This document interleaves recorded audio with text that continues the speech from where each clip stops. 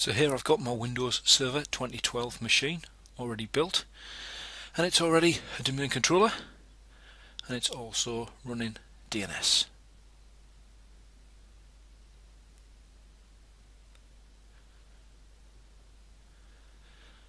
So networking, you can see I've got two network cards. The first is the primary one. It's got the IP address of this machine, which is .20. And you can see I've got a secondary NIC that is on the same subnet. It doesn't have a gateway, and that's what my remote clients are going to connect to, NIC 2. They'll be presented with NIC 1, but they'll actually connect to NIC 2. So I need to add a role. So go into Server Manager, launch the Add Roles and Features wizard. Next, role-based next. Next, and I need Active Directory Certificate Services because I want to use a self-signed certificate. Obviously, if you have purchased a certificate, then you won't need to do this. Certification Authority, and we want Certification Authority Web Enrollment as well. Accept all the defaults and select Install. Now, for the sake of the video, I've sped this up a little. But when it's done, simply click Close. Now you'll see up at the top we have other bits to do to configure certificate services. So if we open that up, I want to use the default credentials. I'm going to configure Certification Authority and Certification Authority Web Enrollment. Next, I'm going to select Enterprise CA, and it's going to be a root CA. Create a new private key. That's all fine. Accept the defaults. I'm not going to bother changing the name. 5 years is fine for what I need. Next, configure.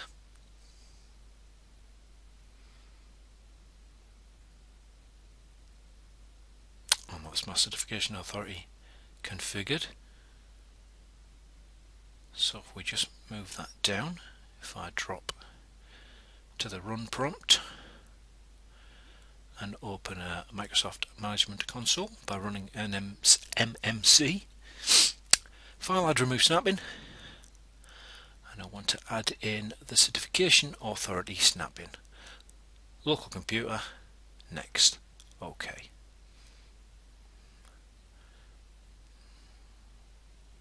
So if I expand that out, right down at the bottom are the certificate templates. And what I'm going to do is, from within there, I'm going to select Manage.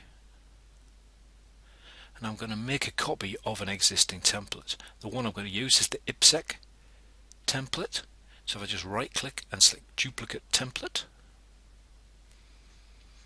On the General tab, it'll be called Copy of Accept by default. So we're going to change that to SSTP-VPN. Now go to the Request Handling tab and make sure that the Allow Private Key to be Exported option is ticked, and on Subject Name select Supply the Request and click OK. And finally, on the Extensions tab, select Policies, Edit, Add.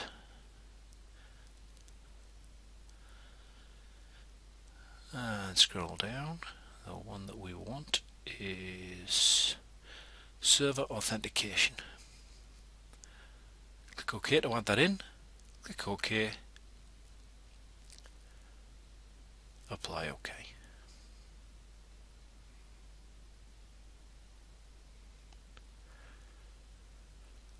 Let's close that down.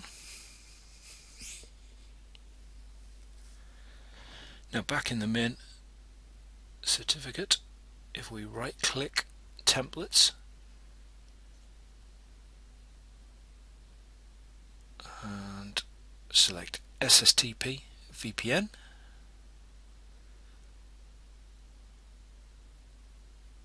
click OK. Now close our MMC and open the run command again. Now I'm just going to launch the firewall configuration. I'm simply going to disable the firewall on this machine because I've got a corporate firewall in front of me. If this was internet facing, you might simply want to open TCP port 443 for HTTPS and or TCP 80 if you want to access your certificate services on port 80. That's very much up to you, but you only need port 443 open. Now the user that I want to grant access to, if you go into his properties and on the dial-in tab, simply select allow access. That gives that user the ability to connect via remote VPN. So I'm going to add roles and services once again. Next, role based, next, and the one I want to add in is network policy and access services. Next, next, next, and install.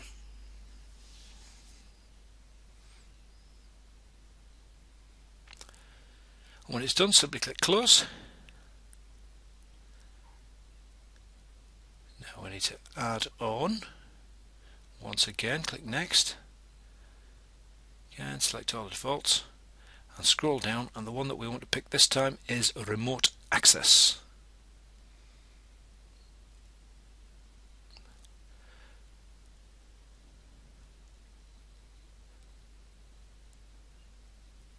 Next, next, next.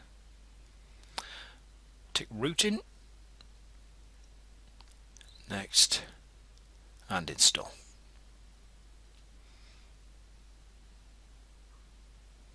Again, for the purpose of the video, I've sped this up, and when it's done, simply click close.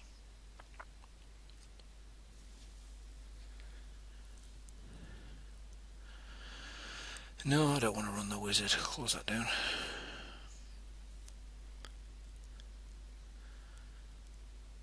Okay, now once again I'm going to launch a Microsoft Management Console, but this time the snap-in I'm going to add in is simply the certificates snap-in for the computer account. Click next, finish, OK.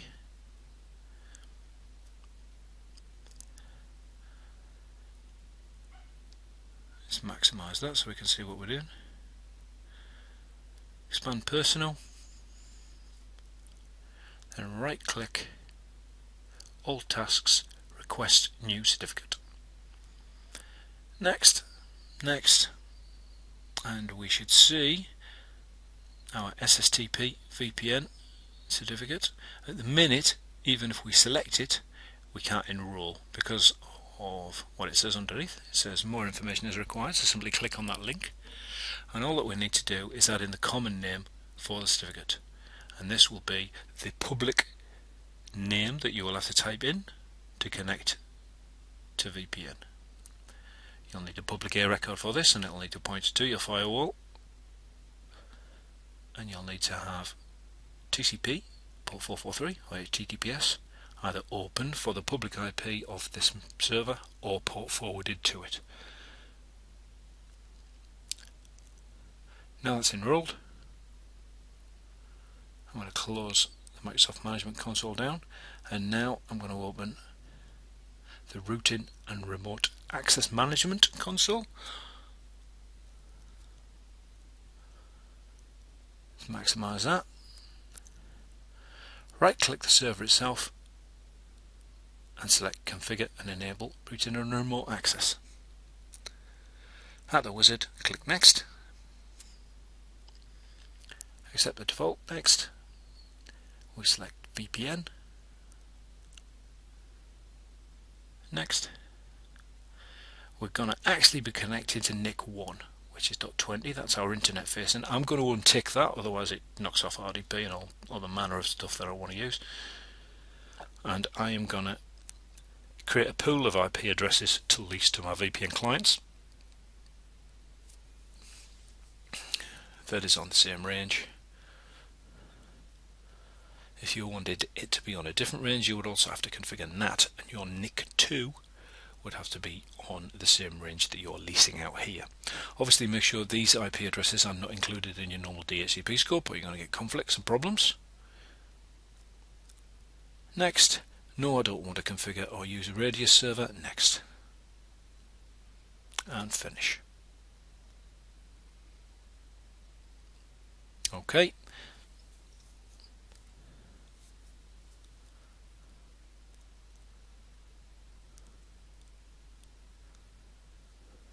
OK.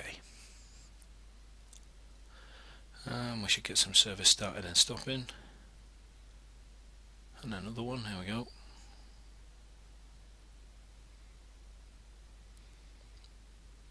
So if you right click the server itself and select properties, on the security tab right down at the bottom you'll see we need to change the certificate so it matches the one that we have just created, vpn.pnl.com. Click apply. Yes, and it'll want to start services, stop and start services again. And if you click on the IPv4 tab, you'll see there's the range of IP addresses that we've configured for our remote clients, and you'll also see that they're going to connect to NIC2. Click OK. Now, I'm jumping onto a client that is outside the network. It's out on the public internet. And the first thing I need to do is get the root certificate imported on this machine. Now I've got port 80 open, so I can connect straight to that machine that's running certificate services from out on the internet by simply connecting to the public IP cert SRV. And you'll notice I'm going on HTTP there. If you wanted security HTTPS, then you would need to do that if you only wanted the one port open. Log on with your domain credentials. And I would download a CA certificate because I want the root certificate. Download the CA certificate, and I'm going to save that on the desktop of this machine so I know where it is, and I'm simply going to call it root cert. Click save. Just minimise that to get it out of the way. There it is there. So if you double click that, it's got a habit of putting it in your user settings. So I'm going to once again open an MMC and add in the certificates, this time for a computer account. Click next, click finish. OK, and I'm manually going to put it in the trusted root certification authorities folder. I can either right click there and go to all tasks, or up at certificates I can right click all tasks, import, and browse for the root certificate that we've just downloaded. Remember, I'll put it on the desktop. There it is there. Next, finish. Just to prove it's not all smoke and mirrors, it'll appear. There it is there. We now trust any certificates that have been issued by that certification authority. Another thing that you're going to need to do, because we're using a self-signed certificate, open the registry editor and go to HKey local machine, system, current control set services, SSTP service parameters, and create a 32-bit D word called no cert revocation check and set its value to 1. You shouldn't need to do that with a publicly purchased certificate, although in some cases you may if you can't see the CRL for that certification authority.